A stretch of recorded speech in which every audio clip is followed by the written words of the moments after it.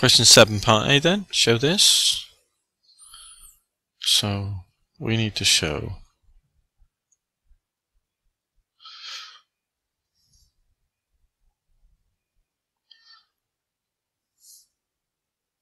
let's use properties of indices then. For this to be true, unwrap the log x over y needs to equal a to the log a of x minus log a of y. Yeah, basically you've got this object here. To unwrap this log, you swing the a out and hits all this object up in the air, and it unwraps the log. So here, question mark. So the right hand side then is equal to a. Minus with indices will be divide.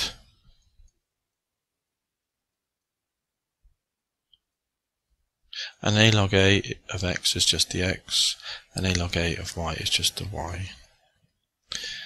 Okay, that's part A. Now part B.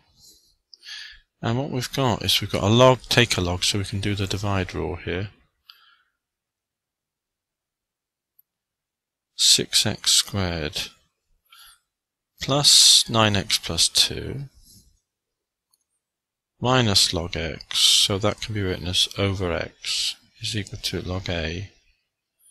It was 4 log a of 2, wasn't it? So the 4 comes up 2 to the 4 using properties of logs, which is 16. So this tells us then plus 2 over x is equal to 16. And that then tells us with the that over, so the x up to 16x minus 7x plus 2. 3 and 2. 3 and 2.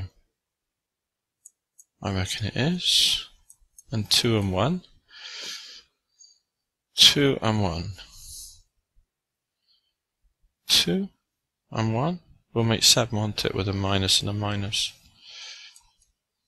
So here x is equal to 2/3, or x is equal to a half. I think so. Part B, let's have a look at that again. So 16x minus 7x. All worked out nicely. Yeah, that's good.